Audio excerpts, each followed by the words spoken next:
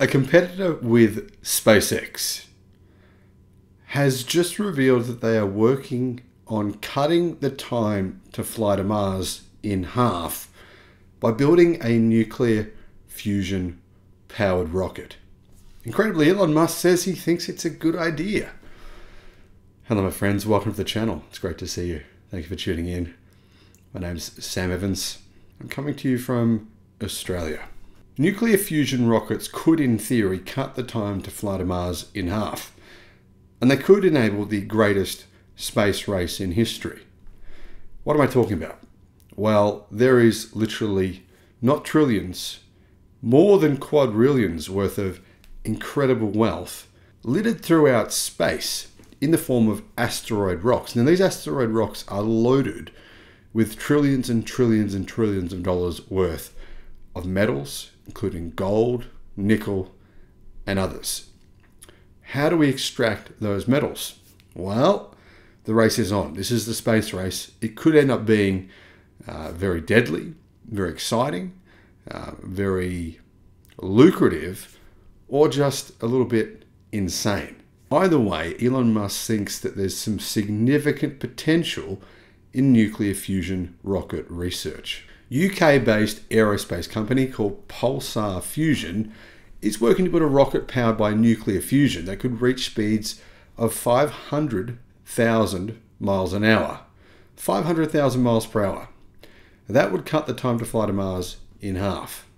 Astronauts could reach the red planet in only weeks instead of months. The insider reports that recent research has concluded that a trip to Mars would be safe-ish if they make it back home in under 4 years and don't spend too much time exposed to radiation and the lack of gravity. With current technology, NASA estimates it would take 7 months to reach Mars. So about 30% of the total safe trip time would be wasted flying. Cut the travel time in half, and people would have a lot more time to run tests and to just generally explore Mars, hang out there, see what it's like to live there. Humanity has a huge need for faster propulsion in our growing space economy, and fusion offers 1,000 times the power of the conventional ion thrusters currently used in orbit, said Richard Dinan, the CEO of Pulsar Fusion. If humans can achieve fusion for energy, then fusion propulsion in space is inevitable. This technology is so exciting, they were already talking about using it to send people to other tourist hotspots in space, such as the moons of Jupiter. A fusion rocket could allow us to send people to Mars and bring them back in weeks, not months or years, said Pulsar propulsion engineer Adam Baker. It could allow us to do round trips to the outer planets of the solar system, to send people to see the rings of Saturn or the moons of Jupiter. Now, personally, that all sounds very interesting to me, and I think there's many explorers that would love to see those places, be the first ever to go there. However, commerciality is a completely different thing. However, commercializing this sort of project is a completely different thing. Getting enough funding to get it off the ground is another story altogether. However, I think in light of what we now know about the asteroid which is circling the Earth not too far away and is getting closer by the minute, might change the opinions of, well, for example, the United Kingdom's government, who probably are very much aware of the $10 quadrillion in value of the metals on that asteroid. Potentially, a ship using nuclear fusion could have the power to fly there, blow the asteroid up, and tow parts of that asteroid up, and tow parts of that asteroid back to Earth. Now, that's just my hypothesis. The truth is, I don't know if that would work. What do you think?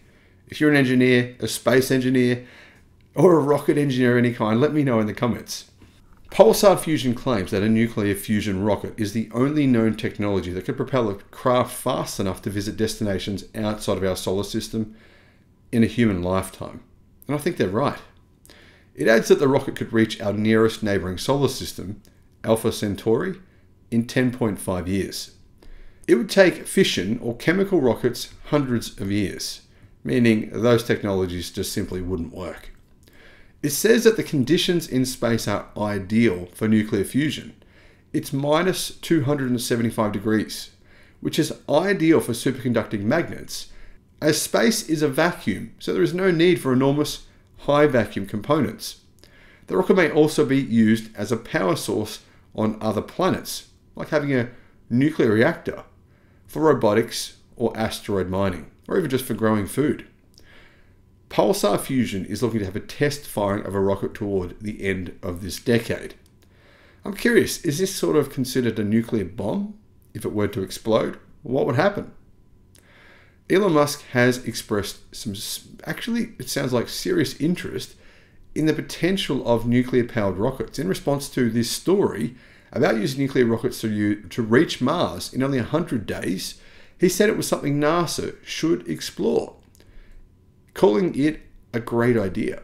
Nuclear thermal rocket for fast transit around the solar system would be a great area of research for NASA. In 2022, Musk said it was highly likely that people will visit Mars within 10 years, and he hopes to colonize Mars before he dies, or before 2050, whichever one comes first. The SpaceX and Tesla CEO has long advocated for the colonization of Mars, and realistically, eventually it will be necessary because the Earth will continue to heat up. And eventually, in millions of years' time, it will simply be too hot to continue to live on the Earth, unless we have some sort of amazing technology to prevent that from happening. The reason Elon Musk thinks we need to colonize it is that it's a solution to many of the Earth's problems, particularly climate change. And he has made landing on Mars, therefore, a big priority for SpaceX. To me, this all sounds actually really exciting. If this is the future of space travel, I'm all for it. I'm excited. But I am just a little bit concerned about a nuclear-powered rocket. Let me know your thoughts in the comments. Thank you for watching.